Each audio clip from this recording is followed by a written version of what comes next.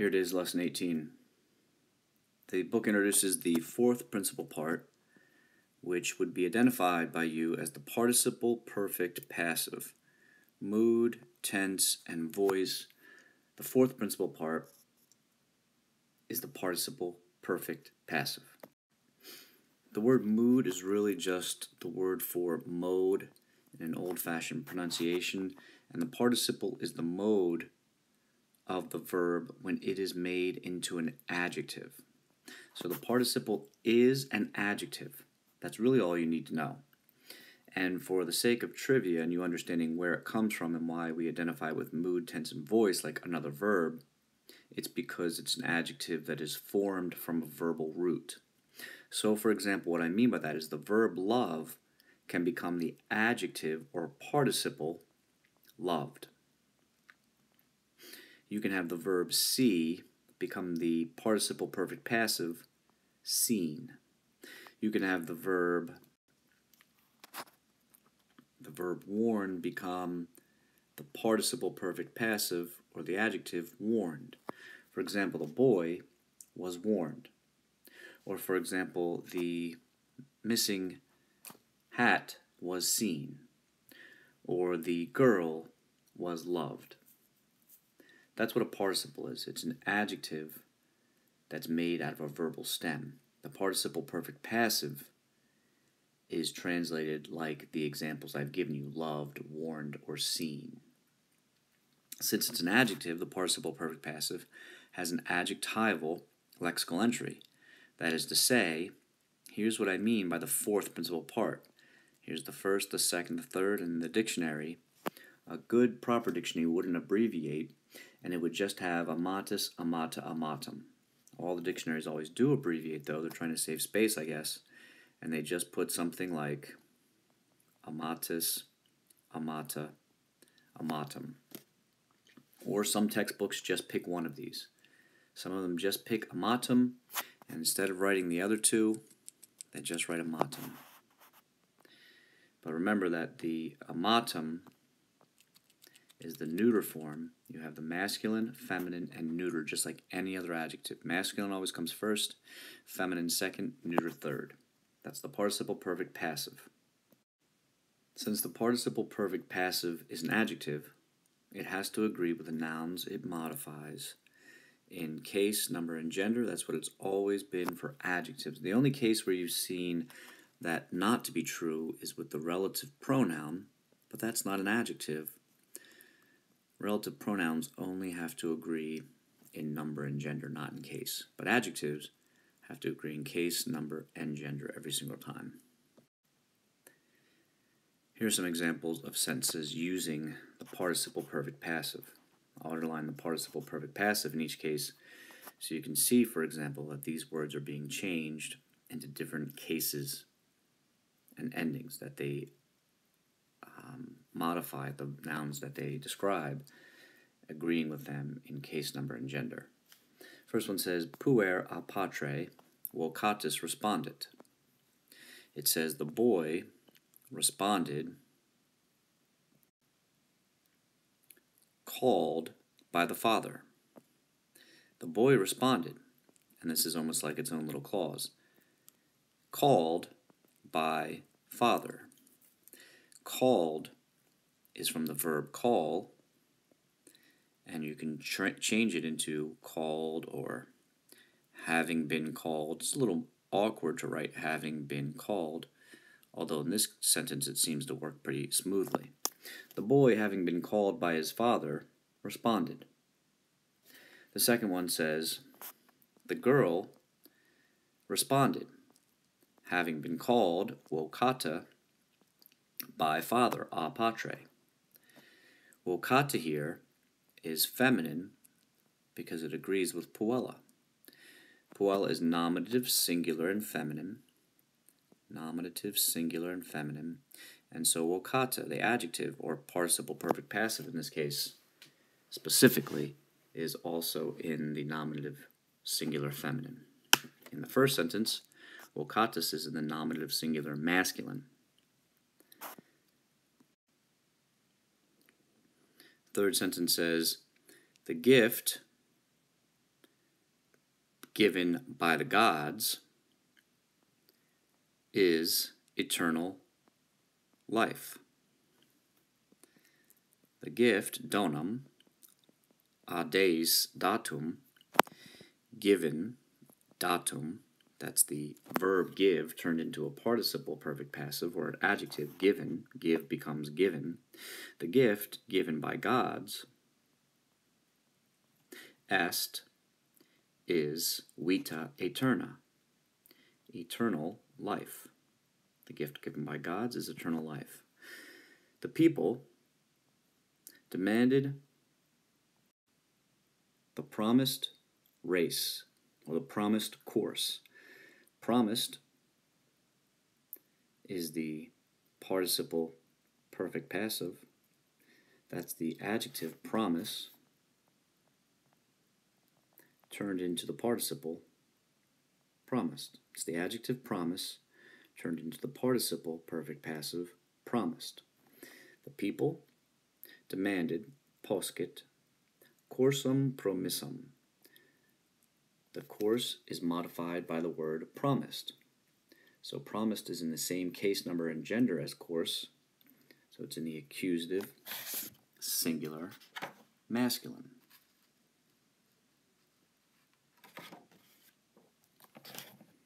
Next one says Atlanta carpet. This is the English word order. Atlanta carpet the palmum iactum.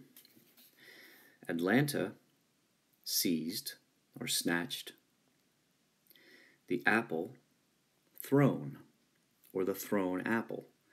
Either way you want to translate that. Again, you could say the having been thrown apple, but that would be a little bit funny in English.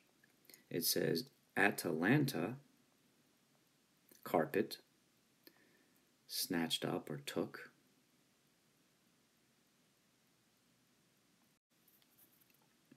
snatches in the present tense. Atalanta snatches the thrown or the tossed apple, or the apple having been thrown.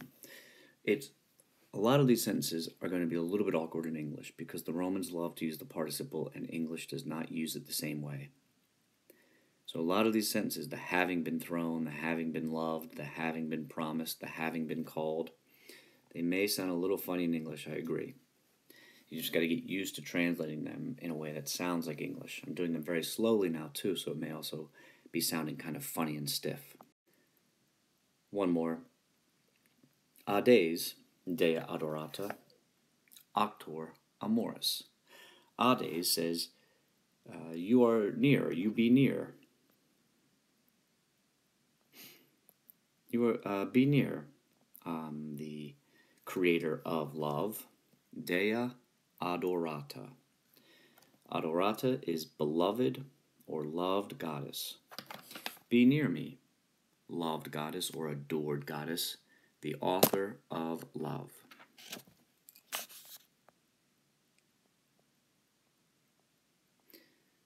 Just so you see it.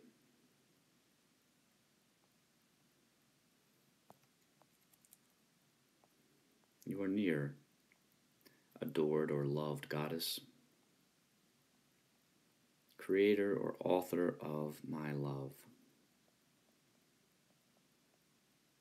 I'm not saying they're brilliant sentences.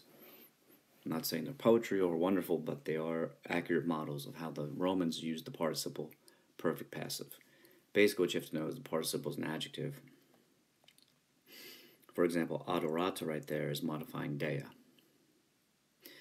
A participle is a special kind of adjective formed from a verbal root. So instead of saying adore, which is the verb, the finite verb, you can put it in the participle form, adored goddess or loved goddess. The next major point is the interrogative adjective. Interrogative means it asks a question, of course. The first thing you have to know about it, though, to understand it, is that the interrogative adjective is declined, like any adjective or noun, they're declined, in exactly the same way as the relative pronoun. You learned the relative pronoun in the last lesson. There's absolutely no difference in it in the nominative, genitive, dative, accusative, ablative, any gender, any number. It looks exactly the same as relative pronoun. Here's a quick review of how that looks. Qui, quae, quod. And then every form of the genitive is quius, quius, quius. Qui in the dative, masculine, feminine, or neuter. And then quem, quam, quod. Quo, qua, quo. There's your nominative, genitive, dative, accusative, and ablative singular.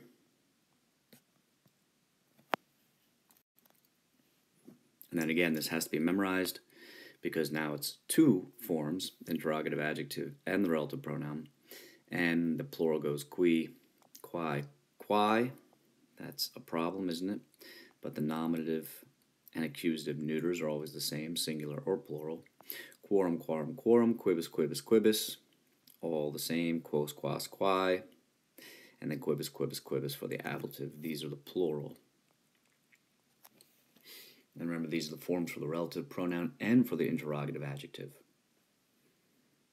You can only tell them apart by context, just like you can tell the word to apart from the word to in English. There's to, and to in English, and yet you can tell them apart from context. So if it seems confusing that these forms are all the same, well, you're probably not too confused usually when somebody says to, or when someone says there versus there. You usually understand it immediately from context. And when you read it, it's clear from the spelling, but even if you just would hear it, it would be very clear to you from the context. Same with Latin.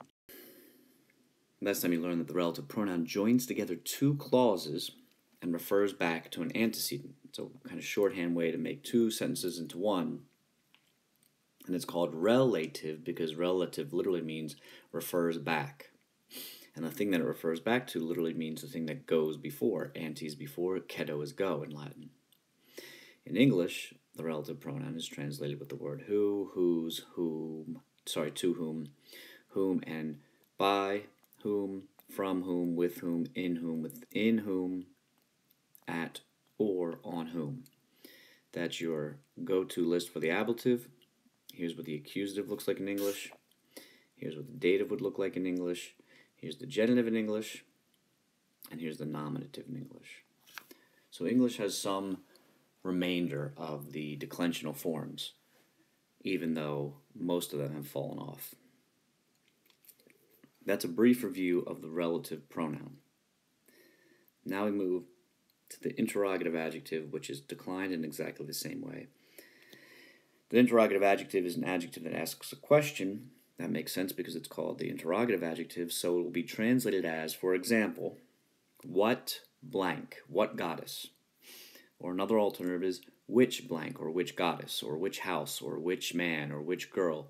I put in brackets the word goddess because that's my example word. It could be anything. My point is, since it's an adjective, it has to be modifying something. Adjectives describe nouns or pronouns, so this adjective, this interrogative adjective, has to be modifying something. Here's that sentence in Latin. Quae dea, it agrees in case number and gender with dea, est auctor amoris. Which goddess is the author of love? Which goddess is the creator of love? Quae is the interrogative adjective, not the relative pronoun. How do you tell that? Because in this sentence, there's a question mark after it. No one's ever going to be speaking Latin with you. You'll always have the benefit to know that this is a question because there's a question mark at the end of the sentence. Therefore, you know right away this is not a relative pronoun, even though it looks like the relative pronoun. It's got a question mark, and it modifies a noun. If it modifies a noun, it has to be an adjective. If it's got a question mark, it's going to be an interrogative adjective. What would be the nominative, or which? Then you could say whose, that would be like the genitive. For example, you see, videis, quius templum.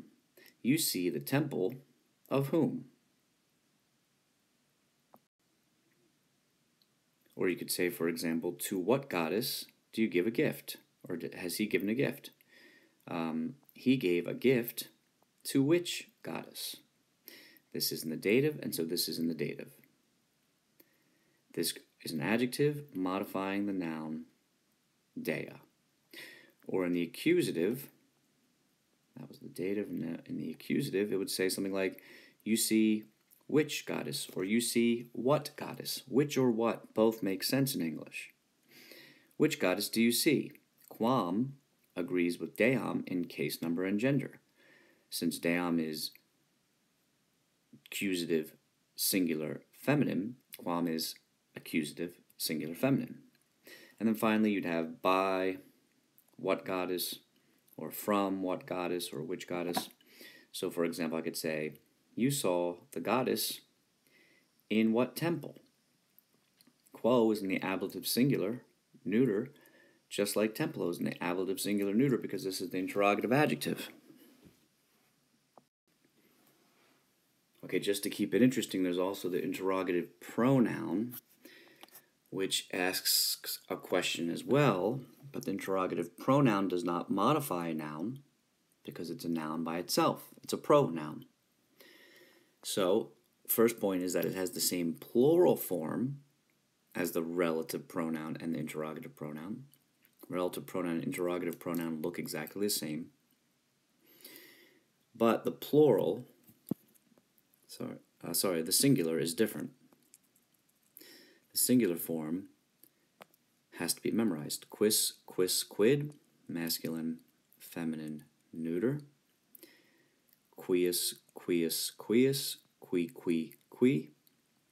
Quem, quem, quid, quo, quo, quo.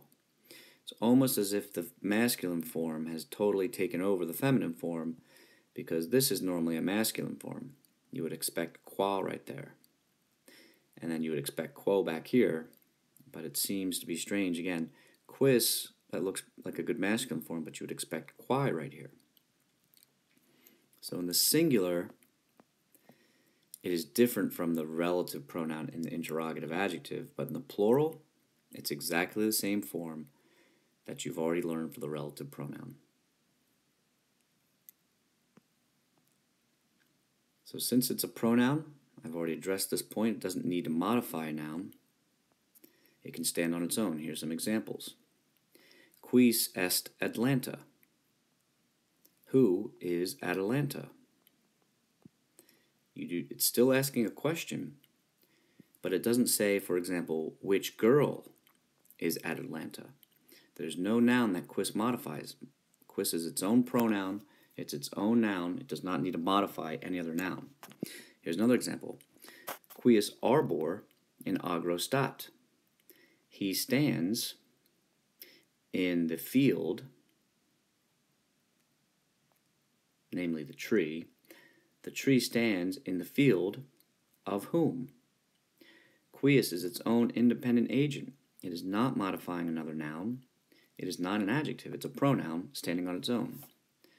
He, she, or it, meaning the tree in this case, the tree stands in in the field of whom? There's your genitive.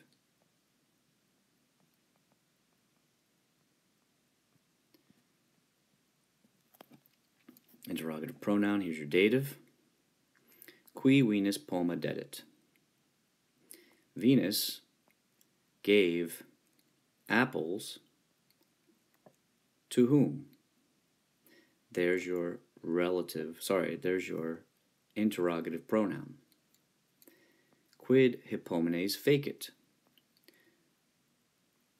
What has Hippomenes done? Or Hippomenes has done what? Relative pronoun. Sorry, I keep saying that interrogative pronoun. And then finally, a quo pomum jaciebator? This is an interesting example because they use the passive voice here. By whom is the apple thrown, or was the apple thrown? That's the indicative, imperfect, passive voice. So the apple was thrown by whom? Here's your interrogative pronoun, a quo. In each example, you can notice the pattern that the interrogative pronoun comes first in the sentence. That's not necessary, but at this level, when you're dealing with pretty easy sentences, it will often be right at the beginning of the sentence. The fact that it has a question mark tells you that it's asking a question. That's a no-brainer. It means it's an interrogative pronoun. And it's really just translated again with who or which or what, making it pretty easy to keep them apart from the interrogative adjective and the relative pronoun. All these sentences are in the book too, but just so you see the translation: by whom is the apple thrown? Question mark. And what has Epaminondas done? There's your model sentences. I put them in order, unlike the book of nominative, genitive, dative, accusative, and ablative. These are all singular, but of course there could be plural examples as well. The irregular verb, here's your principal parts: io, ira, two forms for the perfect, /ev or iwi, either one is fine, and then itus, ita, itum. There's your fourth principal part, which is the participle perfect passive. It has a masculine, feminine, and neuter form. This verb means to go, and it is fairly regular. Here's the indicative present active: I go, io, is, you go, eat, he, she, or it goes, imus, we go, itus, y'all go, and eunt, they go. There's your indicative present active for the verb to go. That's highly regular. You just have to copy this down, make flashcards, practice it.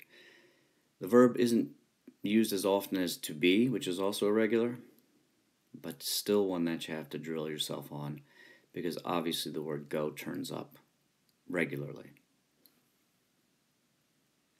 Next is the indicative imperfect active. Remember to pause the screencast, obviously, if you need to write those notes down or work with something or stare at the screen a little longer.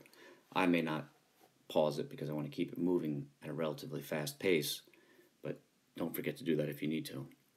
The indicative imperfect active gets a little bit more predictable because it's got the ba. That's very regular for the imperfect. It goes ibam, ibas, ibat, ibamis, ibatis, ibant. I used to go, or I was going. And of course it goes on down the line. You used to go, or you were going. He, she, or it used to go, or he, she, or it was going. We used to go, or we were going. You all used to go, or you were going. They used to go, or they were going. Either one, whichever one sounds best in the context is how you should translate it.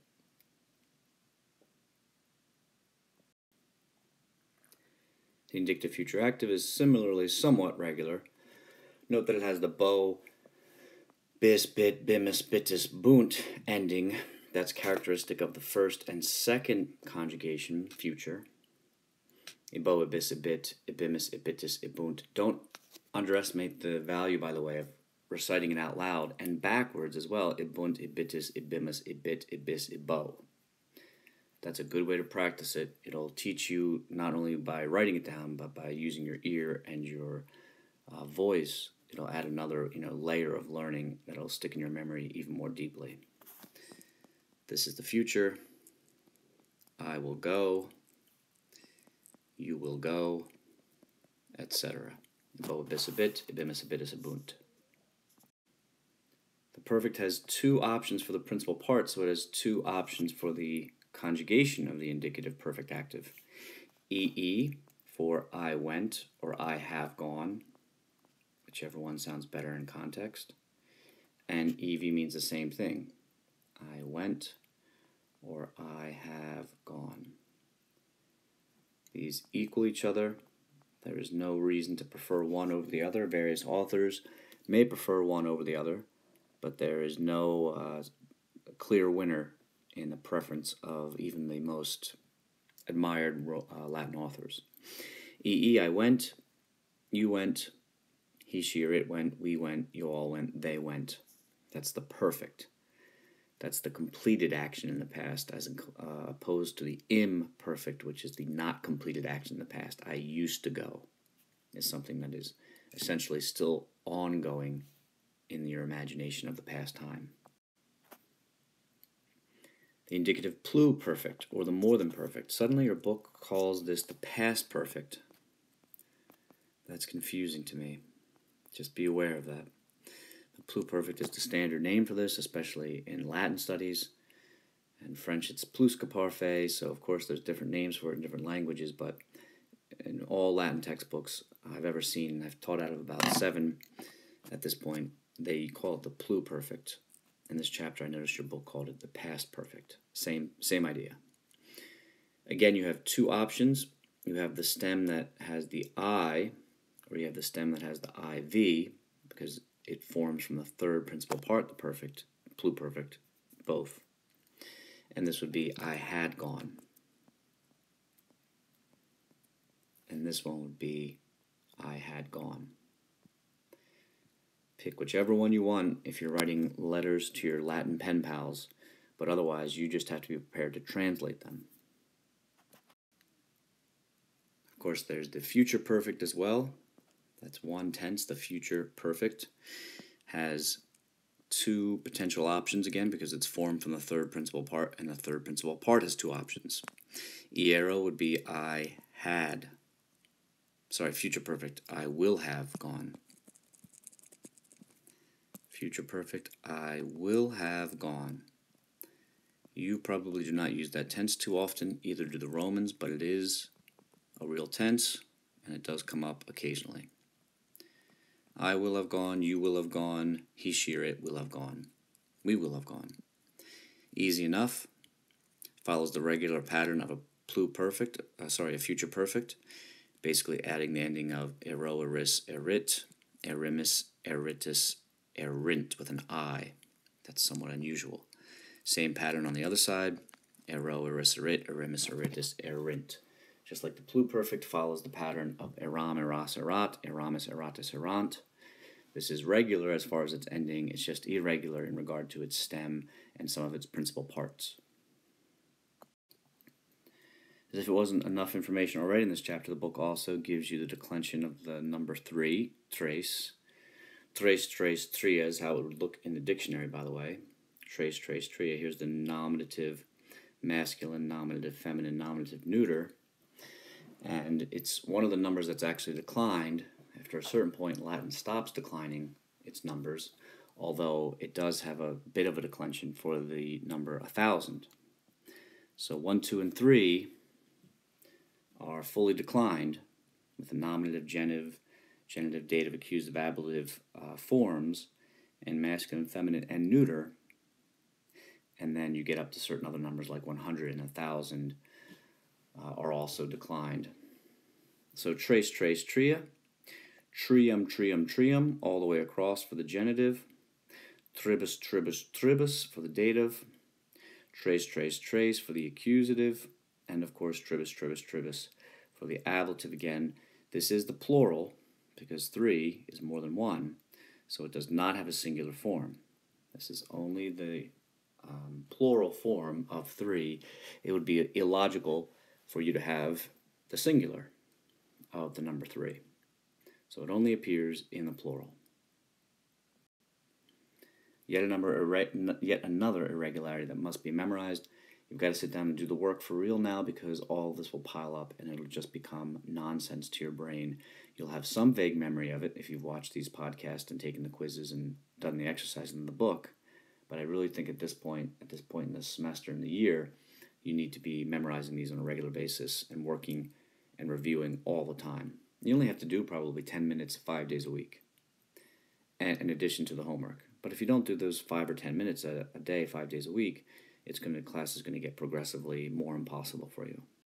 Naturally, milia, milium, milibus, milia, milibus also appears only in the plural, and there really are no case endings for it. It's not masculine, feminine, neuter are all the same.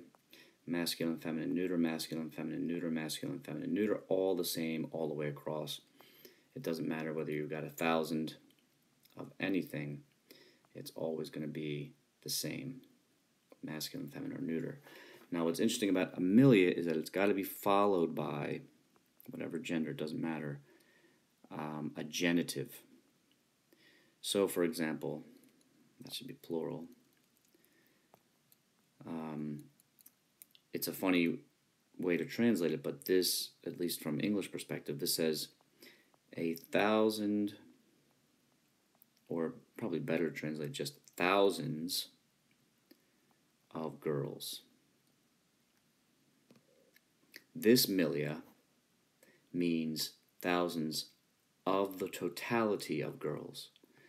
So whatever case ending you're going to put in there, whatever gender, doesn't matter. That was a feminine example. It has to be followed.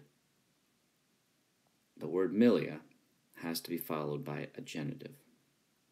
So, sorry, that's the same one. Thousands of girls. I meant to write boys. Thousands of girls. You're going to follow this with a genitive. Thousands of boys. Of boys. And again, that might be awkward to say in English all the time, the of, but it is used with a genitive. Now, the word milia can also be in the genitive itself.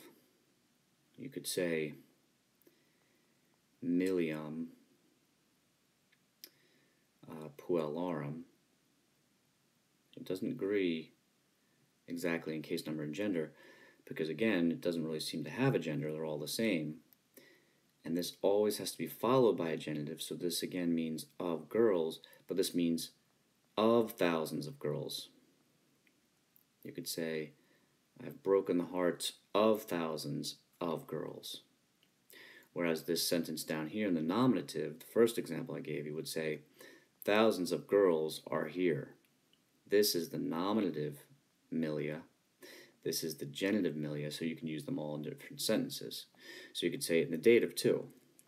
I gave money to thousands of boys. Boys, though, the noun that follows it always has to be in the genitive. It's part of the whole. It's something that you'll learn later, officially called the genitive of the whole, but as long as you always translate the genitive with the word of, you'll get it right every time. You don't need to know the fancy names. Don't worry, there's still more. The passive, it's a simple point though. The passive voice of the verb video is usually translated as seem rather than is seen. Is seen is just too awkward in English. So the passive voice means the subject receives the action. But really, when you do this verb video, it's going to come out better every time if you use seem rather than are seen or is seen. For example, duo transumum cursum volare videntur. The two, duo, are seen would be how you might translate this indicative present passive, third person plural. The two are seen to fly, volare, across the top of the course. The two are seen to fly over the top of the course. It doesn't really mean that though. It means the two seem to fly over the top of the course. They're running so fast that those two seem to fly over the race course. Again, an awkward sentence from the book, but the two seem to fly is a much better sentence than the two are seen to fly. He seems to be very intelligent rather than he is seen to be very intelligent. In Latin, you would rather say, in English, you'd rather say he seems to be bright, or he seems bright, rather than he is seen bright. He's seen intelligent. Is seen is just too awkward. Use seems when you have the indicative present passive or any passive form of the verb video. I was going to review the relative pronoun down here a little bit, but I think you've got enough for this lesson.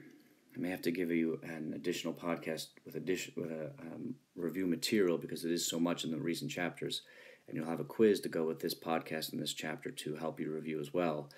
Remember to take advantage of taking those quizzes twice. You can get me on Skype. That's Sean E. Lake.